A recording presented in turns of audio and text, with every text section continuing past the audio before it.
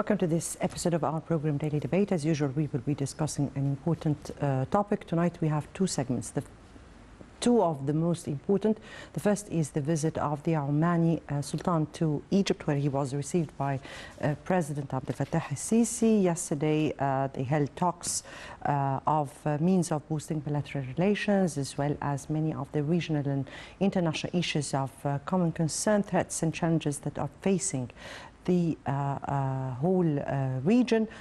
Today, they have toured the new administrative city, and a number of topics were raised, including means of boosting economic relations and cooperation. This visit comes just right after the Arab League summit that was held in Jeddah and has significant importance. We'll be speaking about that in our first segment. Before we delve into our discussion, let's first have a quick look on the top story of the day. And President Abdel Fattah al-Sisi met on Monday with visiting Sultan Haytham bin Tariq Al Said of Oman, who stressed, or rather of Oman, and on the second day of his visit to Egypt, President Sisi accompanied Sultan Haytham in a tour to the new administrative capital, where he inspected Egypt's Islamic Cultural Center and Oud,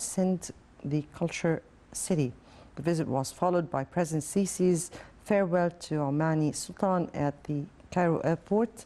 Earlier on Sunday, President Sisi and Sultan Haytham Said stressed their keen interests in boosting historical cordial relations binding both Egypt and Sultanate of Oman. Their statements were made during the summit talks between the two leaders that were held at Ittihadiyya Presidential Palace. The talks probed enhancing distinguished bilateral relations between the two Arab countries, as well as continuing consultations over the regional and international issues.